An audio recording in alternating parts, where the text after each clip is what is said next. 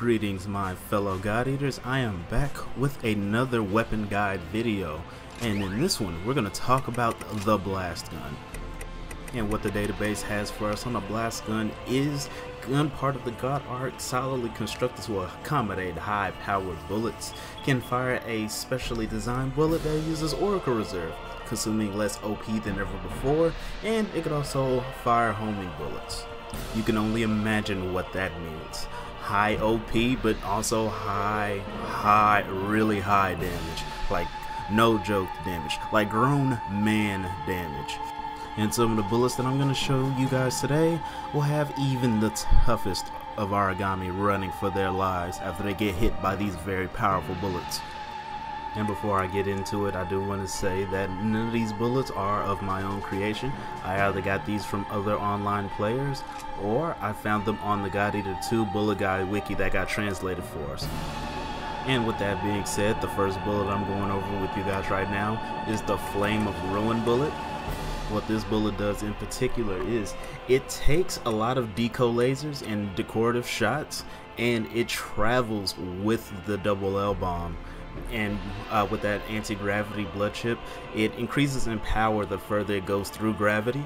Since it is all gravity, it gets powerful just by traveling alone, and that friend or foe will make it not hit friendlies whenever that bomb explodes. And I'll let you guys know this now, you guys are going to find that anti-gravity blood chip in just about every blast gun bullet, or at least the very powerful ones. They really can't be stopped.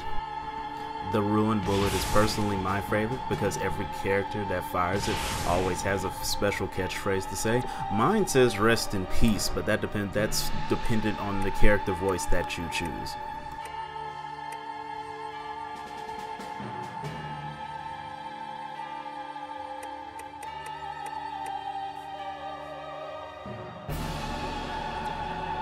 The next bullet on this legendary list is the Meteor bullet.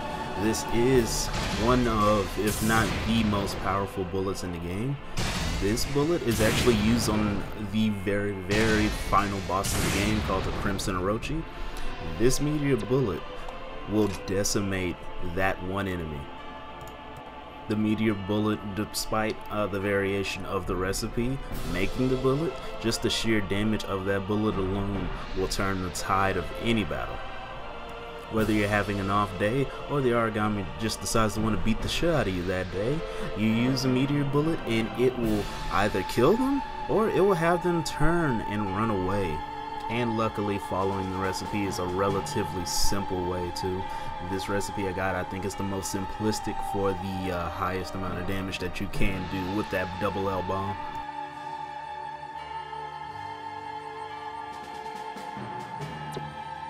And the third and last bullet that I will be showing you guys today will be the legendary HDH bullet. This bullet goes a long way.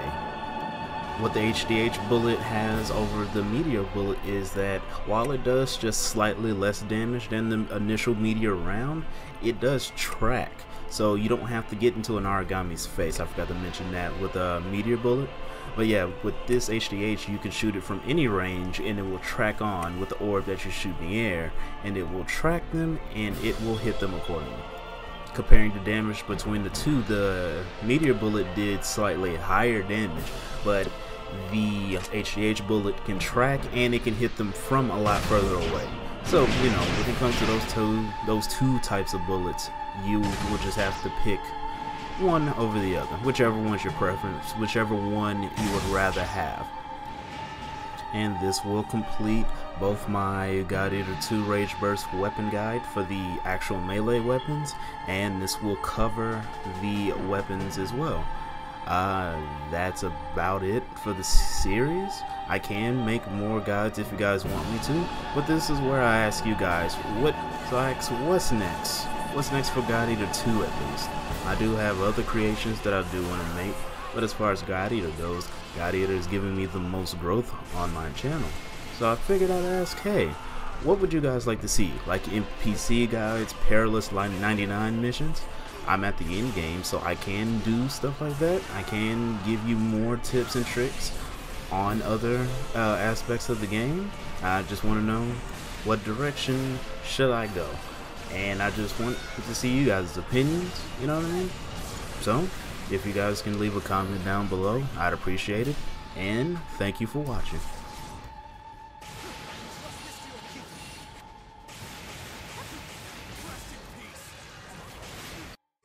I'm asking Breezy, how would you do it before I do something too stupid?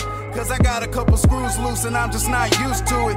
Tried love to tell the truth, I wasn't fond of it. Got no patience for politics, sorry, I'm no apologist. Fuck a piece, I want all of it. Damaging niggas' confidence. When Breezy graduated, I thought the shit was astonishing. I'm just looking for advice and shit.